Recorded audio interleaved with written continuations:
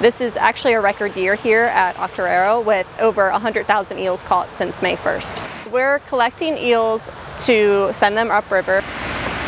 Eels want to travel upstream. So we have water going down the ramp, the eels find that flow and they begin to swim up our eel ramp, and then they reach the peak of the ramp and they fall into this collection tank.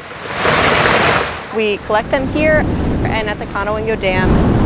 U.S. Fish and Wildlife had an eel facility here in 2008 timeframe. We took that over and added on, built what you see here in 2017. So there actually has been eel restoration work going on since 2008.